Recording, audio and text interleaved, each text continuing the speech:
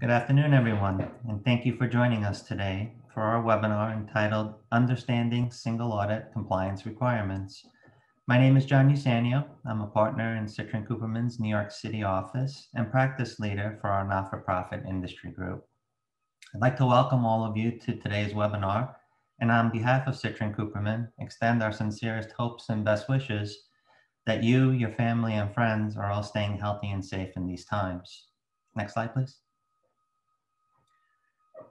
So the pandemic has brought about many challenges, obviously, for all our personal and professional lives over the past year and continuing on.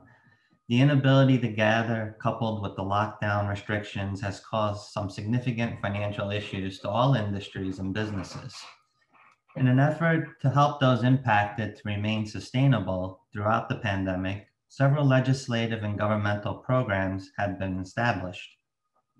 For example, after the passage of the Coronavirus Aid, Relief, and Economic Securities Act, the CARES Act as it's better known, small businesses, including nonprofit organizations, were able to apply for and received billions of dollars in new federal funding under its various programs.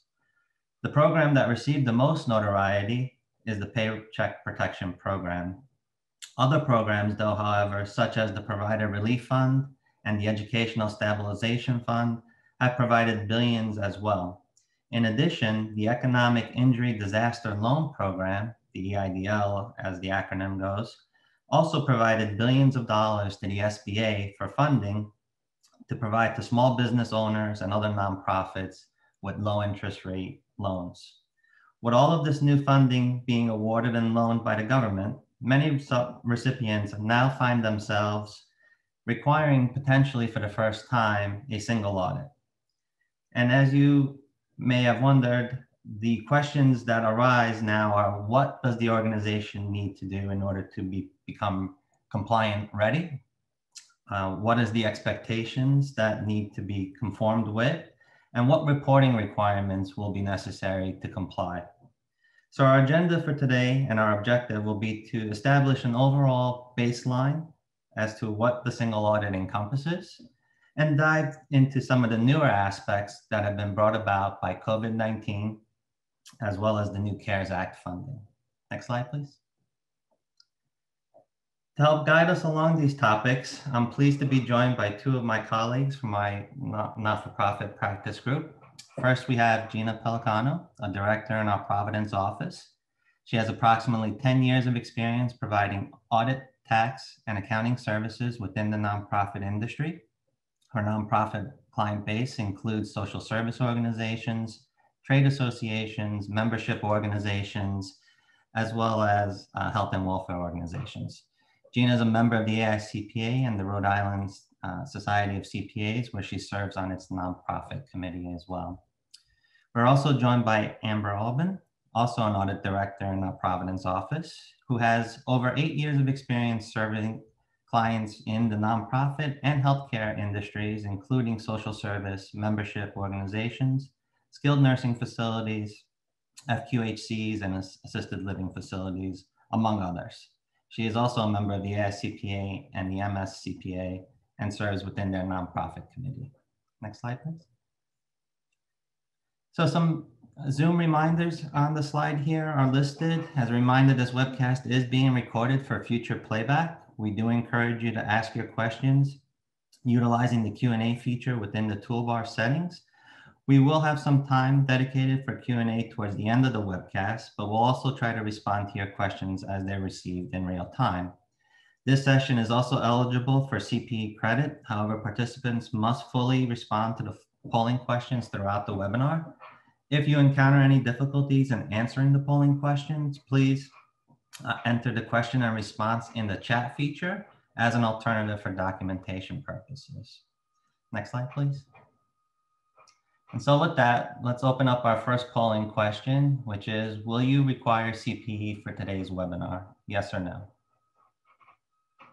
Take a minute to respond.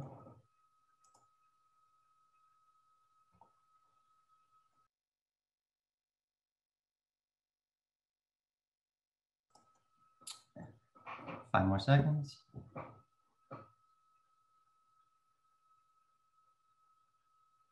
Okay.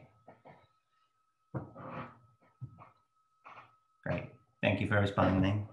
And so with that, I'd like to turn it over to our speakers now and over to Gina for an introduction into single audit. Thank you, John, for the introduction. Good afternoon, everybody, and happy April Fool's Day. Today, we're here to talk about federal compliance requirements, which is certainly no joke. So let's dive right in. Next slide, please. I'm sure most of the people on the call today have heard the terms single audit, A133, or uniform guidance. Some of you may have already been subject to a single audit, while others are just going through it to the first time due to receiving new COVID-related funding over the last year. So what is a single audit? A single audit is a compliance audit over federal awards for organizations that receive and spend over $750,000 in federal funding in a fiscal year. A single audit accompanies a financial statement audit and includes additional testing over internal controls, as well as testing of 12 aspects of possible compliance requirements. Now, the audit requirements and responsibilities are governed by what's called the Uniform Guidance, which is an authoritative set of rules and requirements for federal awards. A single audit is due within 30 days of the financial statement audit or within 9 months after year end. Next slide.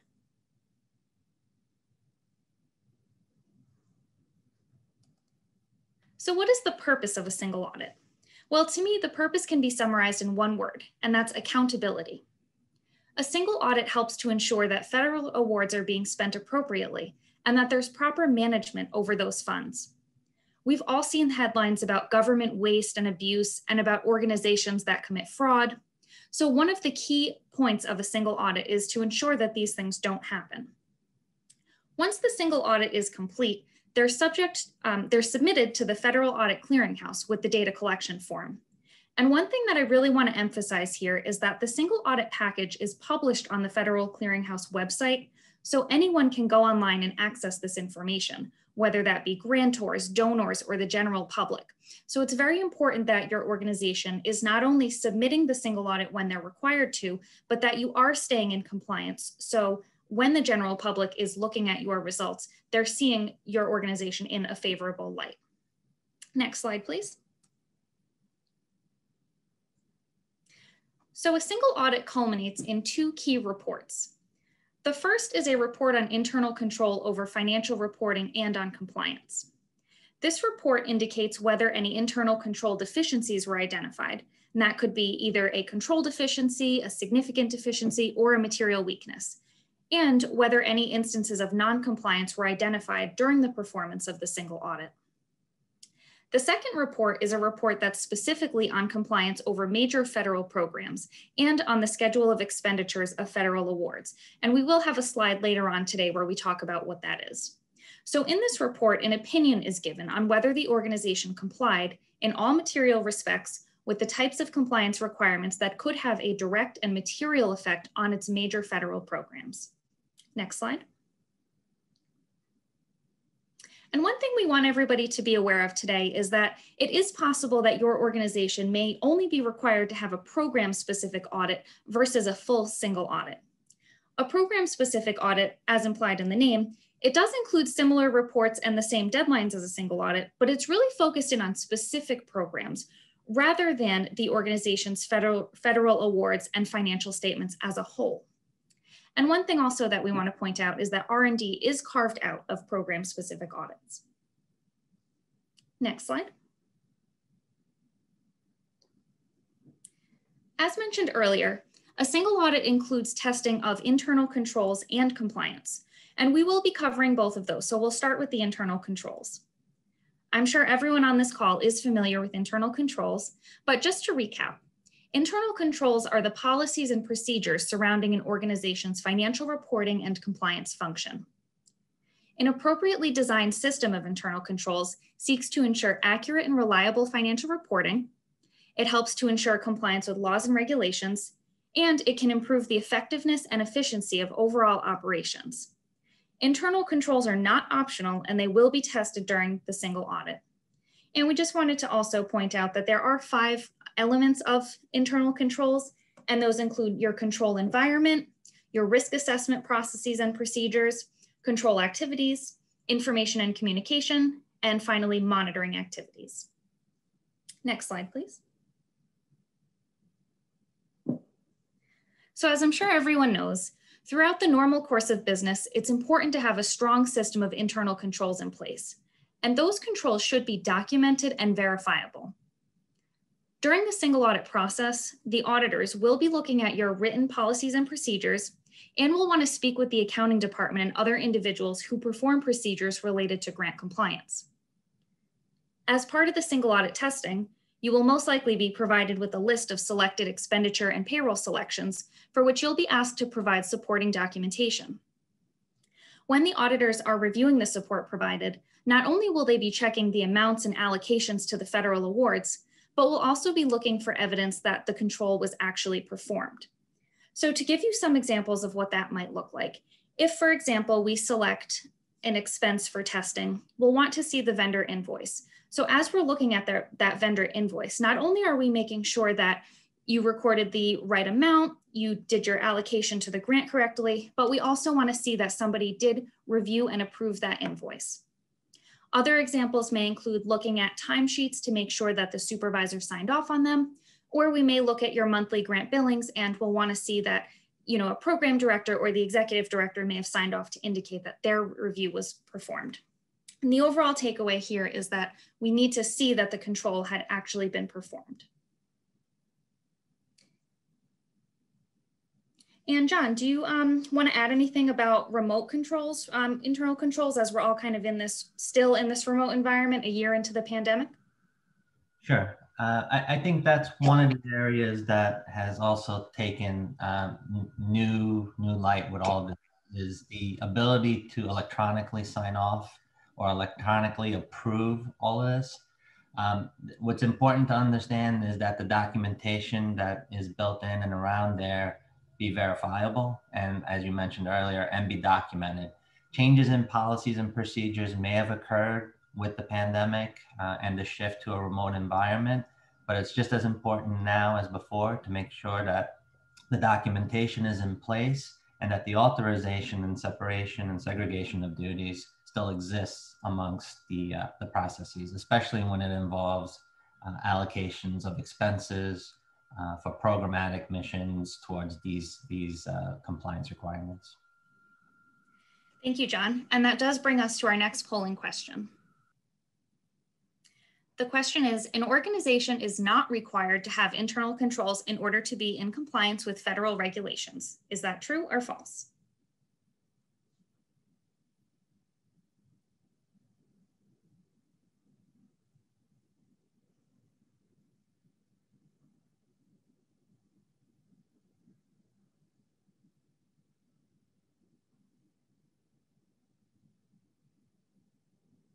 Okay. And do we have the responses? Oh, okay, great. So most people got this one right. An organization does need to have internal controls in order to be in compliance. That is something that gets reported on as part of the single audit. So it's definitely important that those are in place. And with that, I'm going to turn it over to Amber. Thanks, Gina. So moving on to other areas covered under uniform guidance, the regulations contain a section on administrative requirements that recipient organizations must follow. The requirements include some of the following as noted here on the slide. First, an organization must have a written conflict of interest policy. The organization has to disclose in writing any potential conflict of interest to the federal awarding agency in accordance with the applicable federal awarding agency policies. The organization must also disclose all violations of federal criminal law, which include fraud, bribery, or gratuity violations. Also, as Gina just discussed, an organization must establish and maintain an effective system of internal controls and evaluate and monitor compliance over those controls. Next slide, please. The most important administrative requirement is that the organization must adhere to very strict procurement standards. There must be a written standards of conduct that cover conflicts of interest and governs the performance of employees engaged in the selection, award, and administration of contracts. There must be documented policies surrounding the procurement of goods, and the organization must utilize one of 5 methods in procurement, which is sometimes referred to as the procurement clause that you see on the screen here. To go into this a little more detail, we'll start with micro purchases. Micro purchases include goods and services that do not exceed $3,000. This states that these purchases, or this guidance states that these purchases may be awarded without soliciting competitive bids as long as the organization considers the price to be reasonable. The next one here is small purchases, and the acquisition threshold is up to $150,000, and price or rate quotes must be obtained for an adequate number of qualified sources. Adequate number that they state in the guidance, of course, is not defined anywhere, but it is recommended that an organization may want to establish a policy related to this type of purchase. Generally, we see around 3 to 5 quotes are obtained for small purchases. For sealed bids and competitive proposals, the threshold is over $150,000. For sealed bids, formal solicitation is required, and generally the fixed price contract is awarded to the lowest bidder. This is a preferred method for procuring construction contracts, for example. Competitive proposals are utilized when sealed bids are not appropriate. The RFP has to be publicized. Proposals must be solicited from an adequate number of qualified sources. There must be a written method for conducting an evaluation of the proposals received, and the contract is awarded to the firm that is most advantageous to the program. That includes price and other factors and is not necessarily based on the lowest price. Non-competitive proposals or sole source purchase guidance may be utilized when either the item is available from one source, the item is for public emergency, the federal award agency expressly authorizes the method, or after all other solicitation, the competition is deemed inadequate. In each of these above methods, there must be documentation and support kept for the decision, especially those when non-competitive or sole source proposals are utilized. John, did you have a question from the group you'd like to discuss? Actually, we did get a question that came in on whether the lowest bid must be accepted when you're doing competitive bidding. And I guess I'd love to hear your thoughts on that and how you would proceed with that. For a sealed bid, the solicitation is required and the fixed price contract award goes to the lowest bidder. But for the competitive proposals, there's a lot of factors that play into it, and the organization must set standards and a policy in place to then determine who the contract goes to. Great, thank you. Thank you for that, John. We could go to the next slide. So the next part of single audit and standards we'd like to go through is the indirect cost rates. In managing federal awards and in overall operations, organizations have indirect costs attributable to each program. The indirect cost rate helps cover these costs. There are a few options for the organization to choose from, which include either electing to utilize a 10% de minimis cost rate or negotiating an indirect cost rate with the federal agency. Key factors to keep in mind when deciding whether to utilize the 10% rate or negotiate a rate are to keep in mind that the indirect cost rate must be consistently utilized, meaning you can't have 5 different rates for different contracts, and this rate does need to be updated annually. It also can be very time consuming and therefore costly for smaller organizations to try and calculate the indirect rate for the program rather than just utilizing the 10% de minimis rate. As a note, if the 10% is elected, it can be used indefinitely. And just to further explain, some indirect costs include all overhead and rent and things that are attributable to the program in an indirect way. Next slide, please. So now that you have some general background about internal controls, indirect cost rates, purchasing, and so on, where does that lead us?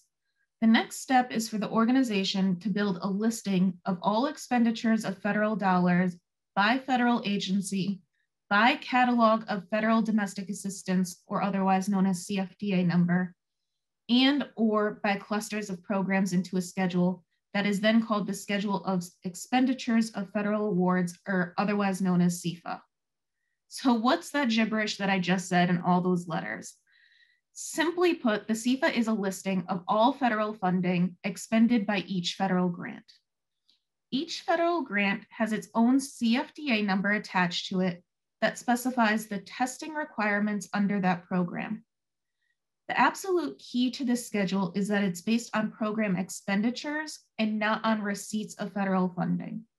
So for an example, an organization can receive $1 million under a program, but only spend $500,000 in costs under that program during the year. The $500,000 is what would be reported on the CFA, not the full $1 million. Also, grants that are expended and that are passed through the state or other organizations also need to be listed within the CFA. If the organization itself passed any federal funds they received on to others, this needs to be reported as well. Finally, the CFA needs to detail the accounting principles utilized along with the election of the indirect cost rate, whether the 10% de minimis rate is utilized or not.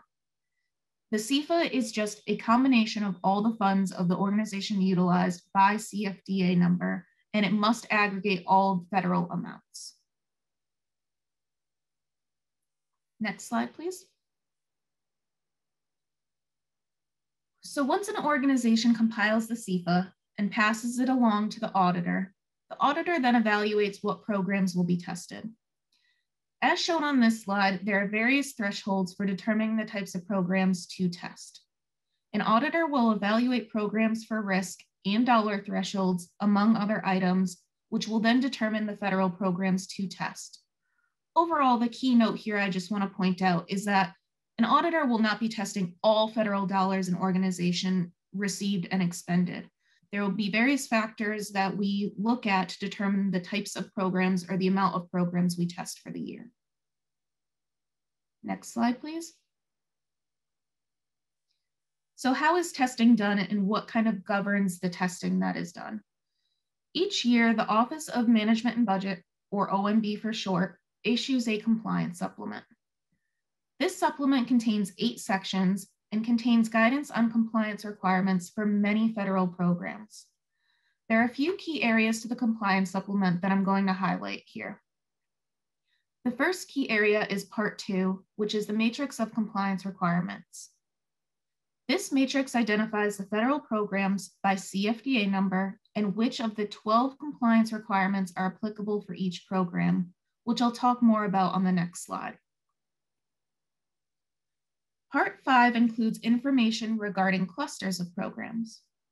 A cluster of programs is a group of federal programs that have similar compliance requirements. Although the programs are administered as separate programs, the cluster itself is treated as one program for the purposes of meeting single audit requirements.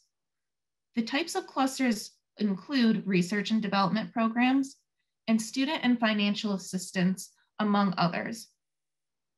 As these clusters have combined compliance requirements, this section is very important if you have federal programs that fall within those CFDA numbers. Part 6 goes into internal controls, which Gina went over previously, and I briefly mentioned. This section has some good examples and more details on overall control environments. Finally, Part 8 is appendices for various topics. This section includes changes to the 2020 compliance supplement as compared to previously issued compliance supplements and program-specific audit guides that Gina mentioned earlier for certain programs that can be tested separately if you qualify for a program-specific audit. Next slide, please. So the compliance requirements themselves, as I previously mentioned, there are 12 compliance requirements that could be applicable to each program, as listed here on this slide. Generally, there are only 6 that need to be tested for a program, and those 6 differ based on the nature of the program.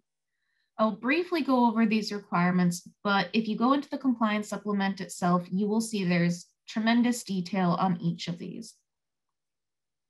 First, for activities allowed or unallowed and allowable costs and cost principles, the specific requirements for each program are usually stated within the federal statutes, regulations, and terms and conditions of the grant of certain key items that could be allowable or unallowable.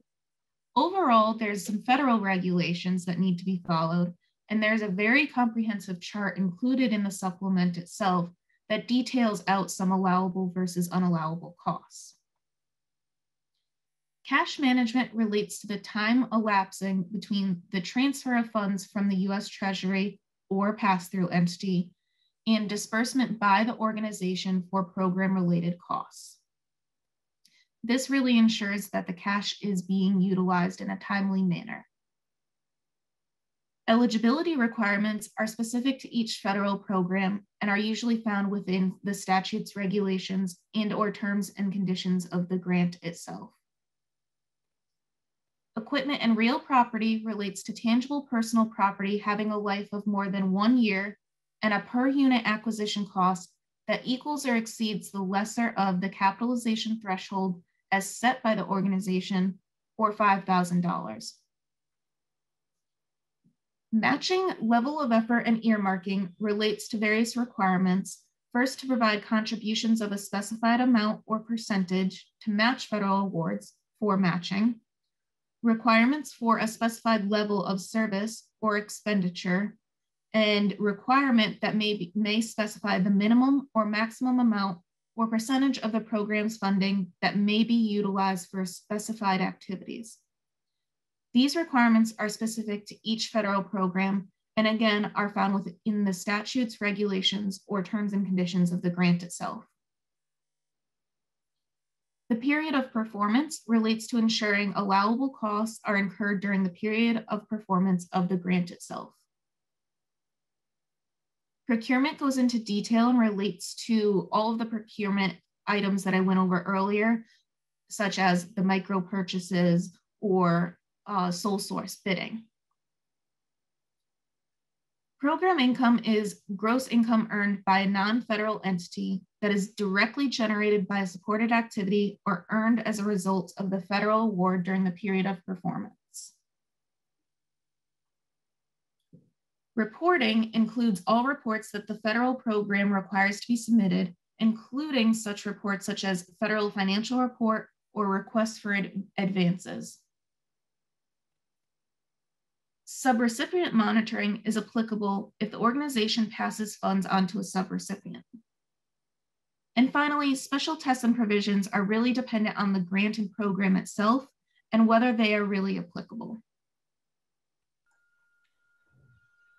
So Amber, we received a question that came in regarding time and effort reporting and how that's evaluated. Would you be able to talk a little bit about that? Is that in reference to the time and effort reporting for the grant itself, John? Yes. So maybe I'm a little... Yeah, I think the question is focusing in here on how you record time and effort. And sometimes what we've seen are findings where a person, for example, a CEO or CFO, is splitting time between programs. Let's say you have 2 programs that have been incurred. And so one is a federal program and one is not. The allocation of that individual's time and effort needs to be detailed and focused and actual. Oftentimes what happens with contracts and budgets, especially when you apply for a federal grant, is that they're based on a budgeted amount, and then on a month in and month out basis, as you expend the time on the program, detailed records identifying that mechanism of what was charged and what was not charged needs to be highlighted. So it's important to maintain good records over time and effort, but more importantly, that it's contemporaneous and that it is actual time that is spent for reimbursement. I know I've seen a lot of findings that have related to this area because of based on budgeted amounts, and just wanted to emphasize that actual is very important in the determination of these costs. So hopefully that answered the question, but Amber, if you want to proceed to the next slide. Yes, thanks, John. And I think with that, I'm going to turn it actually back over to Gina. Yes, thank you, Amber. So now that we've covered what a single audit is, what it encompasses, we did want to just cover some of the reports that are included at the end of the single audit. So one of those reports is the Schedule of Findings and Question Costs. This report is prepared by the auditors, and it summarizes the results of the single audit, whether or not there were findings or question costs. It lists the major federal programs that were tested, and it must indicate whether there were material weaknesses and/or significant deficiencies. So any audit findings, whether those relate to the financial statements or to compliance, will be listed in this report. So to give you some examples of what those may look like. A financial statement finding could arise if the auditors have to make significant adjustments to the entity's books and records in order to get them to be in accordance with US GAAP, i.e. generally accepted accounting principles. A compliance finding, on the other hand, would be something that involves a specific program compliance requirement. So for example, if we had chosen the WIC program to be tested as one of our major federal programs, the WIC program requires certification of each recipient's income level. So that would be something that we would look at. If the auditee is not able to provide this certification for one or more recipients that we selected for testing, that would be considered a finding. And one thing I also want to point out too is that it's very important to stay up to date with rules and regulations since they're always changing, especially in the last year with things being remote because of COVID-19. So in the case of WIC, the certification that I mentioned, it was previously required to be done in person. However, because of COVID-19, the in-person requirement was actually waived and it can now be done over the phone. So something like that wouldn't be considered a finding because it's allowed by the grantor. So it's important to have discussions with your auditors as you're going through this audit process, because something that may have initially seemed like it could have been a finding may not be, depending on new guidance that has come out. Next slide, please. Oh, and a question actually did just come in with regards to how long does a finding stay on the schedule?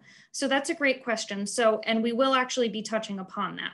So with the summary schedule of prior audit findings, so this would be the next report that's included in the single audit report. So for an organization that may have had a finding in a prior year, the current year single audit does need to include this summary schedule of prior audit findings. This is another report that is prepared by the auditors, and it needs to report the status of all findings that were noted in the prior year report. And if the auditee has taken corrective action, they can just list the finding and state that it has since been corrected. So findings will stay on the report for 2 years. So after 2 years, they'll drop off and they won't be included anymore. Next slide. So the corrective action plan is another report that the auditee is responsible for. So to the extent that there are findings in the single audit, it is up to the organization to respond to those findings and to indicate how the finding is going to be addressed. If there's a situation where the auditee doesn't agree with the finding, they can note that as well. Now, this corrective action plan, it is a good opportunity for management to essentially provide their thoughts on the finding and how they're going to remedy it in the future.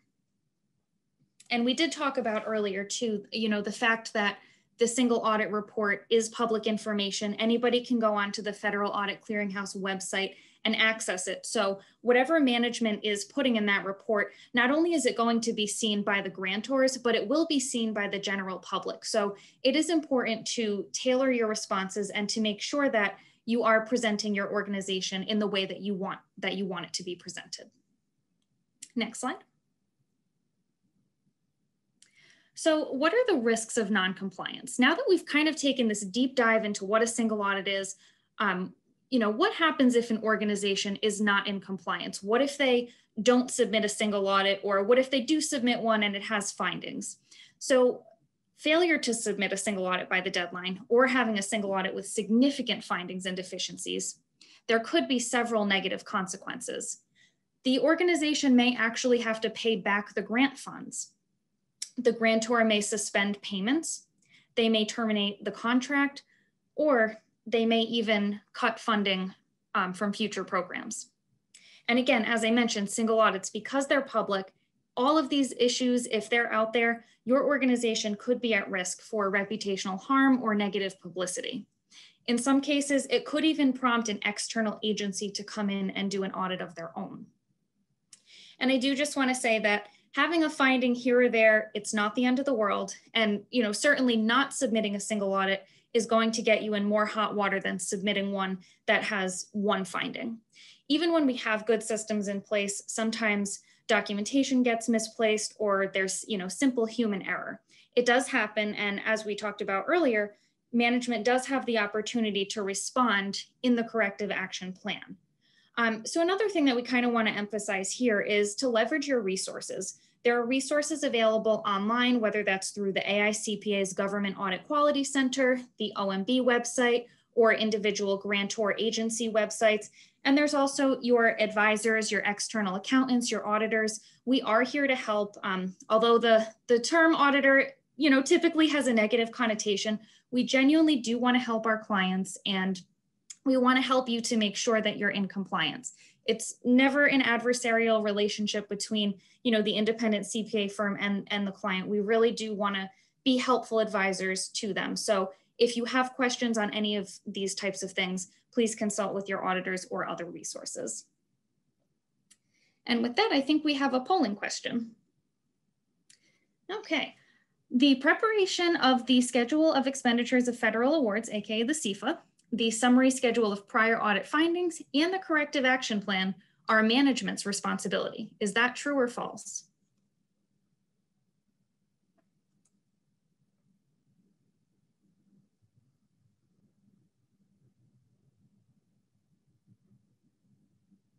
And just a few more seconds.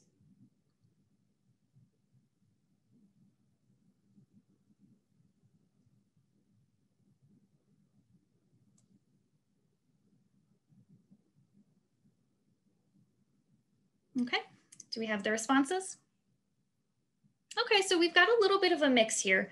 77% said true and 23% said false. So the correct answer is true. So although the auditors may help prepare the drafts of these reports, ultimately the responsibility does rest with management. So it is important that, as the auditee, that you do understand how to prepare a SEFA and how to prepare the summary schedule and corrective action plan to the extent that you have one, but definitely with the SEFA is certainly management's responsibility, and that's going to be true for really for all organizations. And again, we are here to help, so we are able to help you, but the responsibility does lie with management. Next slide.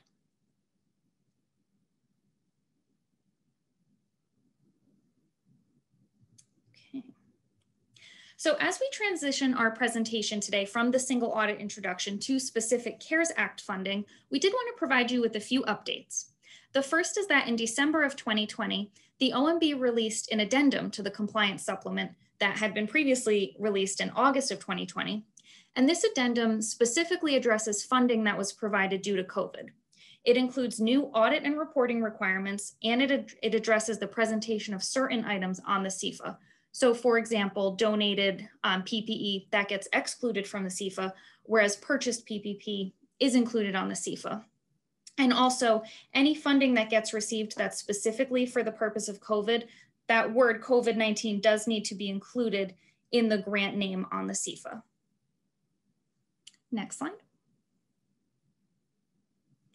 So hot off the presses, on March 19th, just a couple of weeks ago, the OMB has issued a 6-month extension on single audits for organizations that have fiscal year ends through June 30, 2020. What they do ask is that organizations document their reasons for needing the extension, and that can really be something as simple as a memo that you write up stating that, due to COVID-19, your office staff is working remotely, and as such, more time is needed to gather documentation. It doesn't need to be anything extensive, just something to explain why you need an extension. And I think at this point, it's understandable that organizations still need extensions. So I don't foresee any issues with, how that documentation is going to read. But one thing that we do want you to be aware of is that last year, the OMB initially offered a 6-month extension, and then they later changed it to 3 months. So don't celebrate too much, as they could always change the rules again. And I think we have another polling question before we get into our next section. Okay, so just to get a sense of where everyone is on this call today, has your organization received any CARES Act funding?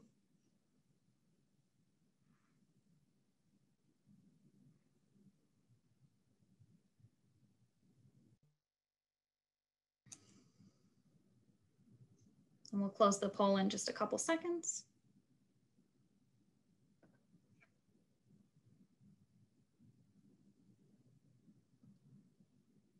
And while we gather the last few responses, I did also just want to mention that HUD did give an extension as well as of March 30th.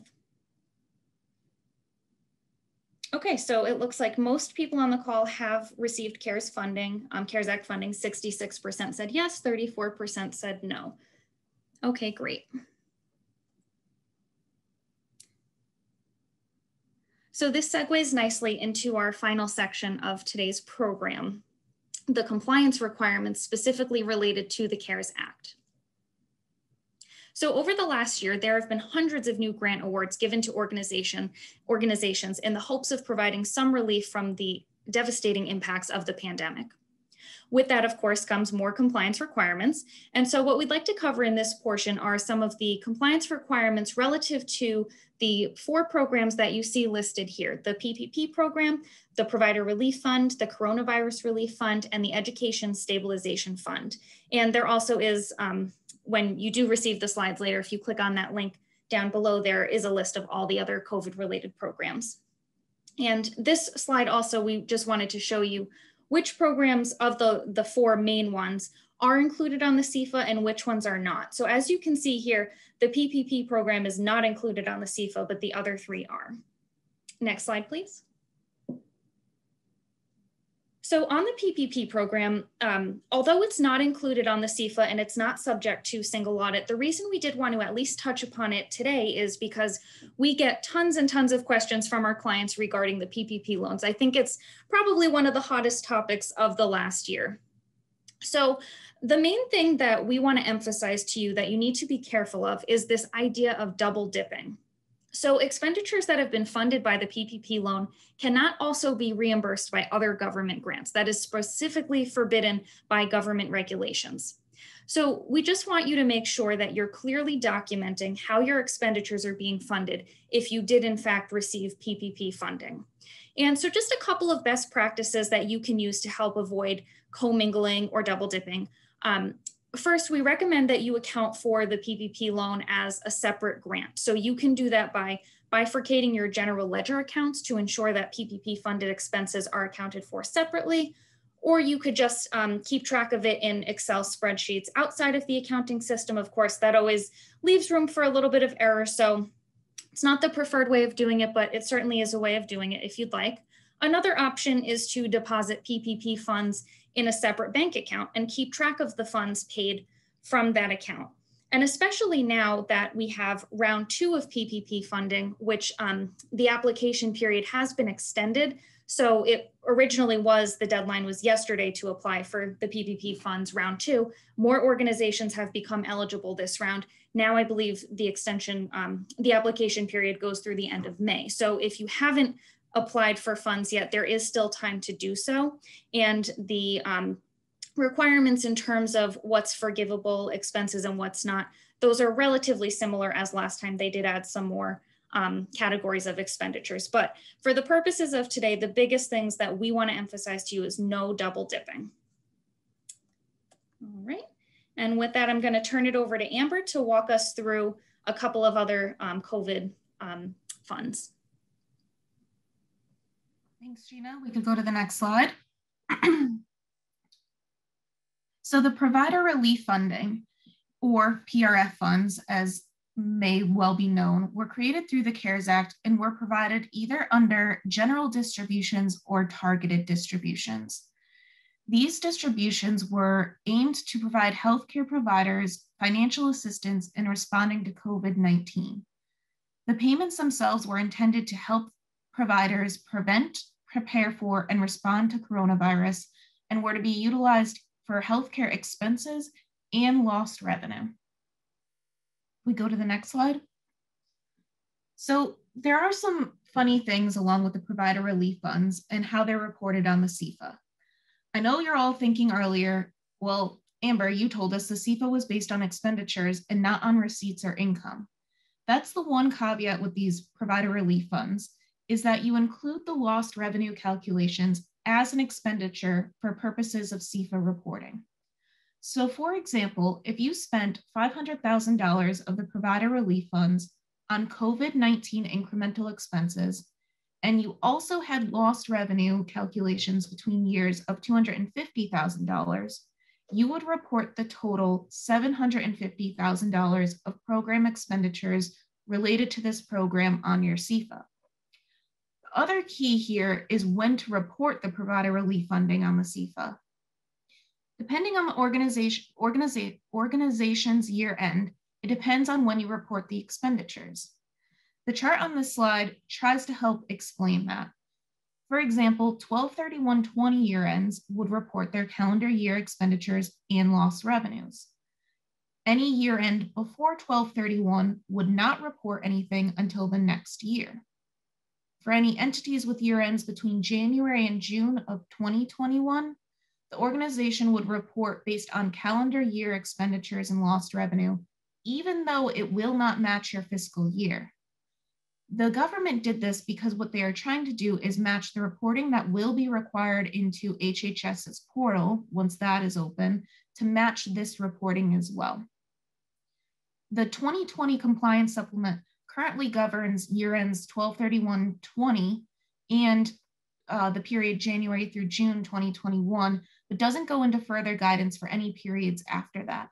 The next compliance supplement will further go into details surrounding that. Next slide, please. The Coronavirus Relief Fund is one of the other largest COVID-related programs. It's known as CRF for short.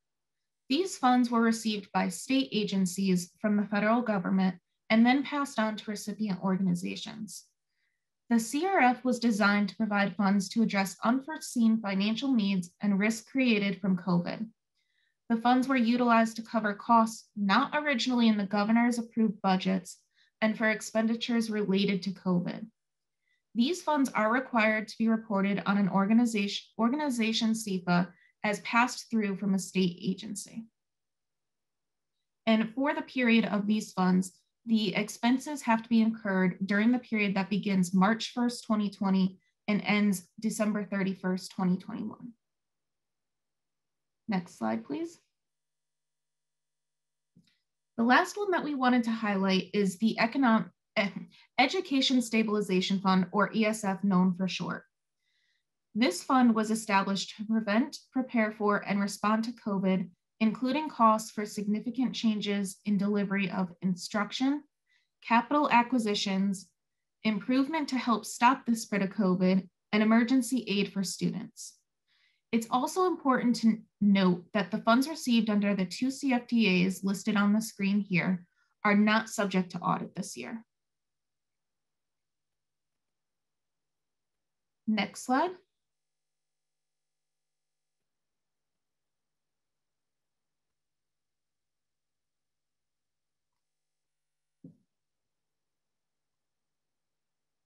All right, it looks like we have a few minutes left for questions. John, I'm not sure if you saw anything come through the chat. I've seen a couple, so let's jump to the PRF question that's come in about lost revenue and how it's calculated. Would you be able to give us some more details on that?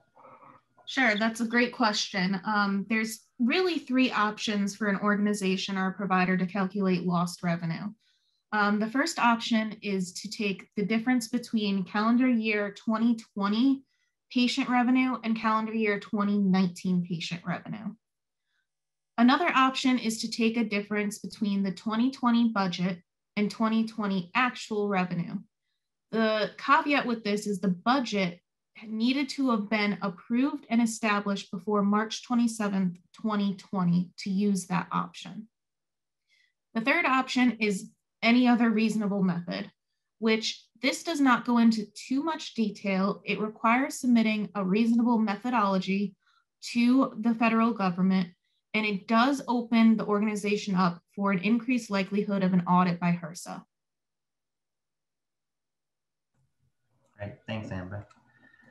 I received a question on fees related to the audits of these single audits under and whether or not they're allowable as PPP programmatic costs. Gina, would you be able to give some information? And then another PPP question that is following up on that is there has been a second round of PPP, as we all know. And what are some of those differences, or can we highlight the differences between the first tranche and the second that have occurred? Yeah, sure. So let's kind of back up with this one and start with what are the differences between the first round and the second round of PPP. So the first round of PPP, the maximum loan that you could have gotten was $10 million. The second round, the maximum loan is $2 million. There were also some differences in terms of who was eligible and what types of organizations were eligible. So in PPP round one, entities that had less than 500 employees would be eligible, whereas in the second round, it's actually limited now to 300. In both cases, the forgiveness period would span from between 8 weeks to 24 weeks, and the borrower is actually able to choose that time frame. And also just going back to eligibility for a second. So for the first round of PPP funding, 501c3 organizations, veterans organizations, and tribal businesses were eligible. Now with PPP round two, they did add a new category, 501c6, so like a chamber of commerce would fall under that. They did exclude professional sports leagues and political entities. So that just kind of covers some of the differences between round one, round two, who's eligible. When it comes to forgivable PPP expenditures, so under the original PPP loans, what you were able to get forgiven were payroll and medical benefits, and payroll included all forms of cash compensation paid to employees, such as tips, commissions, bonuses, hazard pay, with the caveat that you needed to cap salaries at $100,000 annually, prorated based on the number of weeks in your forgiveness period. Rent for leases in place prior to 2/15/20, mortgage interest for mortgages that were also in place prior to that same date, and then utilities for services that began prior to that same date. So under PPP round two, the eligible expenditures would include the same as round one, plus operational costs, and those include software, cloud computing, HR, and accounting. So to answer that question, we believe that audit fees would be included in that, but it doesn't specifically say. So it actually says covered operating expenditures includes payments of human resources, sales and billing functions, or accounting and tracking of supplies, inventory records, and expenses. So we think it may be applicable, but the guidance doesn't specifically say yes or no. So you kind of have to use your judgment on that. And just some of the other costs that were added to be forgivable included any property damage costs that may have resulted from public disturbances that took place during 2020 to the extent that they were not covered by insurance, costs to procure goods that were essential to operations, and then finally, personal protective equipment, PPE, for employees. So with these PPP loans, the guidance has been ever changing. It comes out frequently and we stay on top of it. So as we get more information, we will certainly, put out different articles and things to the best of our knowledge. And I will just quickly add to that too. So the single audit costs themselves, while it's not explicitly stated, they are covered under PRF funding as an allowable cost, as it is an incremental cost that the organization is having this year because they have funds that fell under the CARES Act that now require an audit that they wouldn't have normally had. and therefore it does qualify as an incremental expense and therefore allowable under the provider relief funds as an expense to use for those fundings. Amber, thanks, Gina. Another question's come in on when single audit reports are due, time frame. I think we've covered this, but if one of you can just highlight the time periods for that. Yep, so the single audit reports are due either 30 days after the financial statements are issued, so the audit report on the basic financial statements, or within 9 months of year end, whichever comes sooner. Great. And another question's come in on an entity that has not needed an audit in the past, potentially a review. What are the changes that are going to take effect now? That's an issue we've seen not just in the not-for-profit sector, but in the for-profit world, where reviews are more common. And now with the programmatic funding that's come in from the government, additional reports or audits may be required. So I think this goes back to the question on programmatic audits. So Gina, would you be able to speak on that?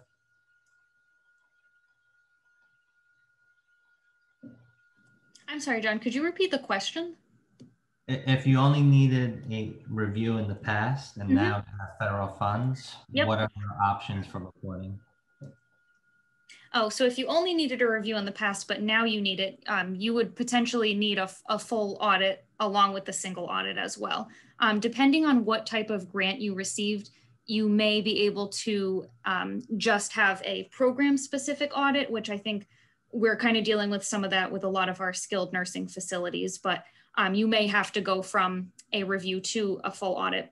There really isn't a concept of having a single audit that only goes with a lesser a service such as a compilation or a review. Great. And then finally, last question I have is is on internal controls and whether or not they must be tested. I think we've covered this as well, but Gina, thoughts on that? Yes, so when we do our testing on the single audits, it's always a dual purpose test. So it's going to include a test of the controls and then a test of compliance with the actual requirements of the federal program. Yeah, I think that's an important aspect. You know, as you look at the auditor's reports and you look at whether it's the Yellow Book report or whether it's the Uniform Guidance report, there's a section that highlights an assessment on internal controls. And as we mentioned earlier, the ability to demonstrate that to the public, that you are utilizing the funds and have appropriate controls in place surrounding the administration of those funds is a key element on the Uniform Guidance. So that's a great question that's come in. At this point, I don't see any further questions that have come in. So I will thank everyone for joining us today. We hope you found this content insightful and helpful as you progress through your single audits.